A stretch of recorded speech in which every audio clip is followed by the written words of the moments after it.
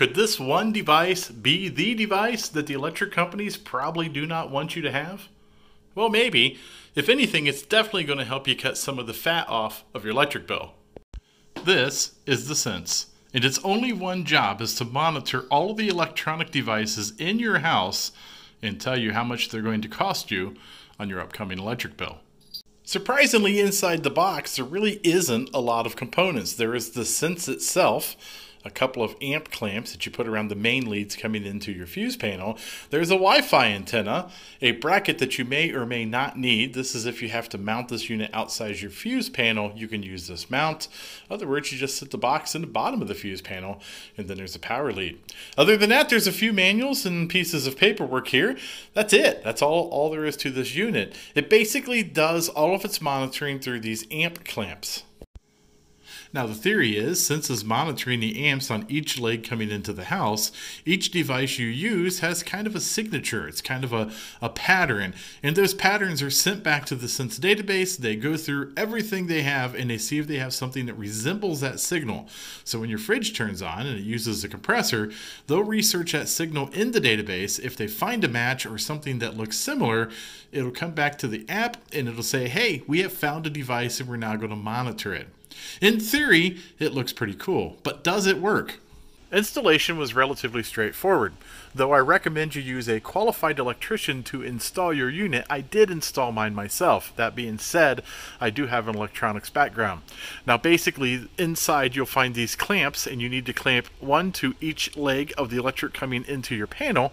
There's also another connection. You have to power it with 220, so I just tied it to an existing breaker panel. I believe the instruction says to use an empty one. If you have it, use a small one. I don't have any spares. You can see my panel is relatively full, so I just tied onto an existing breaker for now. And then the unit itself has an antenna wire that comes out, and you just poke it through the side. That is your Wi-Fi connection. Other than that, that's it. You power it on, it does a little chime. That chime lets you know that you're ready to use your app to configure it. Now, I couldn't get mine to chime again because it's already configured, or you would have had a chance to hear that. I do want to show you that once you get your panel back on and everything back together, really the only thing different is you have this little antenna on the outside. A quick disclaimer here, the spaghetti mess, that was left by Spectrum on a recent cable install. Guess I need to go back and clean that mess up. Thank you, Spectrum. Now, when you first open Sense, you're greeted with kind of these little bubbles. You can see that this one, it says always on, says that I'm using 190 watts pretty much continuously around the clock. Sense wasn't able to label them, but Sense does know that they're always on. Now, we leave some fans and ceiling fans and the computer's on. I'm assuming some of the devices are that. That's what always on is. It has found a dehumidifier and a freezer. You can see the dehumidifier is using 439 watts when it's on, and the freezer is only using 77 watts. It's a pretty efficient freezer. Everything in this other bubble, over 1,000 watts right now, is pretty much unlabeled. Sense wasn't able to figure out what they are, and it's just kind of grouped all of those devices in one big other bubble.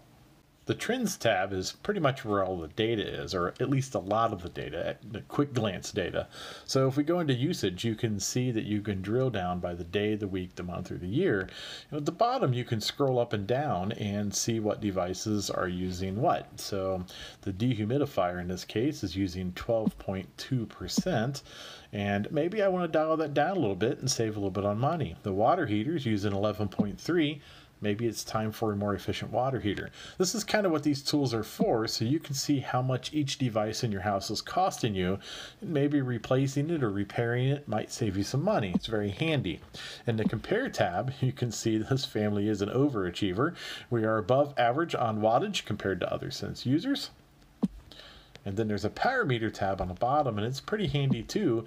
It shows you pretty much at any given time how much wattage you were using. You can zoom in and out on this.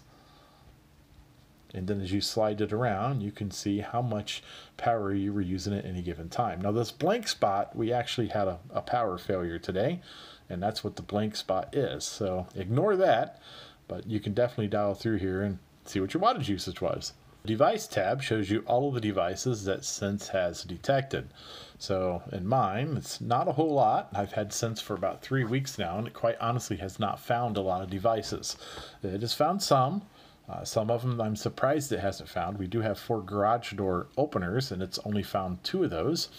It has found a heat 1 and heat 2, which I believe is actually our heat pump, or I think each one of those might be an element, or maybe it's a compressor. It doesn't really know what they are. You can merge them once you figure it out.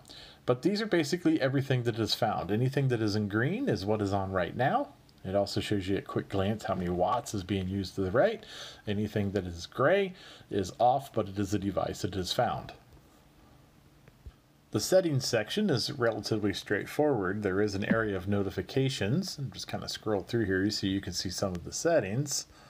And there's also, when you go into the My Home tab, you can connect other devices to this. So we'll take a look at those settings. So if you have any of these, you can kind of integrate them into the system. And then there is a billing cycle start date and your electricity costs. Now these I had to enter myself so that Sense can kind of figure out what my bill is going to look like. And it also needs to know how much kilowatts or how much money per kilowatts you're using so it can estimate the cost of items.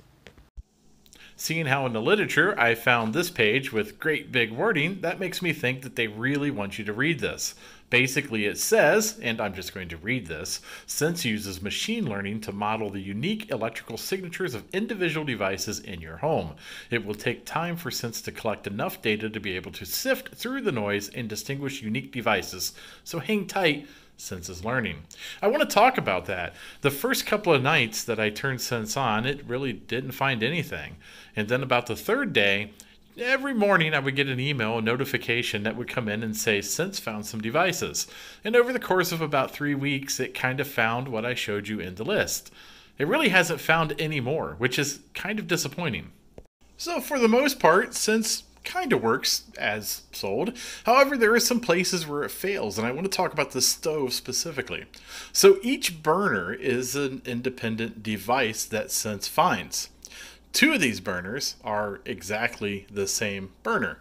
So Sense really doesn't know if this burner's on or this burner, but that's okay. You can merge all of the burners that it does find into one unit, such as the oven completely.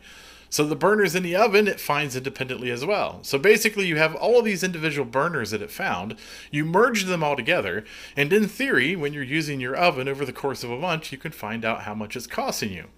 Where I think it fails is some minor things. There's definitely some phantom power going on inside here. Sense doesn't really find the smaller electronics. The same with microwaves. It knows when the microwave is on, but it doesn't ever find the sensitive electronics that are on all the time. My dehumidifier is exactly the same. It's running a fan right now, but Sense doesn't see it. It only sees it when the compressor inside the unit turns on. So this phantom load of the fan that's running, Sense doesn't tag, it just kind of throws it in that other large gray blob of other stuff being used. So I really don't know how much this unit really is costing me. It's more of a guess. And Sense has yet found any ceiling fan, or any lamps, or any devices that just don't use a lot of energy. So again, it's not really going to give you enough information to know what every device in your house is using. It also doesn't want to find my car charger. Now this is a Voltec charger. These have been around for a long time. This charges my Chevy Volt. Sense doesn't really see it. I assume it's because it's a variable charge. It's constantly adjusting itself as it's charging the car, and there's probably no way Sense can just see a signature from it. So for me, Sense does not do what I need. I actually bought it so I could watch this car charger and determine how much energy I was using. And it did kind of give me a rough idea, but not with any accuracy that satisfies my curious mind. You can buy Sense on Amazon. I'll put a link down below. And like I said, it really depends on what you're looking for if Sense makes sense for you. If you want something that's really detailed and really drills down into what each device in your house is going to cost, I don't think it's there yet. But if you just want kind of a general understanding of what things are going to cost you, yeah, I think it does that. I normally do a lot of do-it-yourself type videos, but occasionally I sneak a review in like I did this video here. Take a look at some of my other videos. Don't forget to like and subscribe, and you might be entertained.